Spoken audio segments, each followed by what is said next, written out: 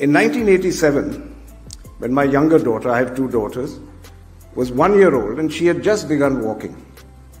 Unfortunately, she grabbed a small glass vial of medicine lying on a low-lying table, and she fell while carrying it. And a small sliver of glass from that vial, that broken vial, cut one of her fingers and severed a tendon. We were advised to rush her to London to an expert microsurgeon. We did so, and after he had repaired it, her hand was placed in a cast to allow healing for a month. The surgery had been unsuccessful. So we were then advised to go to Paris to meet another microsurgeon called Dr. Glishenstein. And when we entered his clinic, he examined her, looked at us and said, "Why haven't you consulted Dr. Joshi?"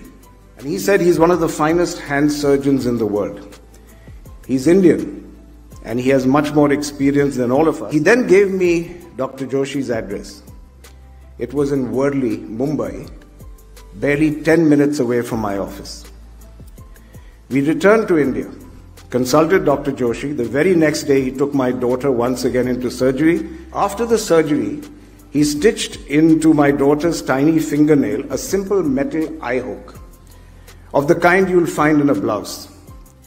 He then wrapped a bandage around the same wrist, and into that bandage he sewed another eye hook placed in the opposing position to the first one. Total cost of that device, 2 rupees. Miraculously, it worked. A decade later, my daughter was playing the piano with the same hand and the same finger. I have told and retold this story because it taught me one powerful lesson.